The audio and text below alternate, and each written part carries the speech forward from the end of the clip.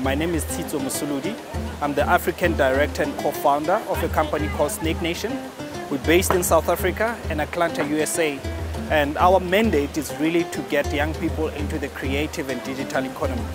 And we're doing that by using the 3 Ps. So people, places, platform. So the first P, we're setting up creative community in university campuses. That's people.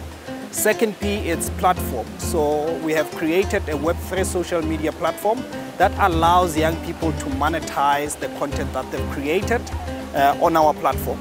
The last P, it's places. So we're basically helping to create studios on university campuses and creative and communities, allowing young people to create content in safe spaces using Web3 technology, post that content on our platform and start monetizing. The summit has been super, and I mean we've engaged with a lot of young people who have energy and then who have shown key interest really in tapping into the creative economy and taking their craft to the next level. And we've also engaged with a lot of ministers, and then we have also shown great energy to basically be there and want to assist young people.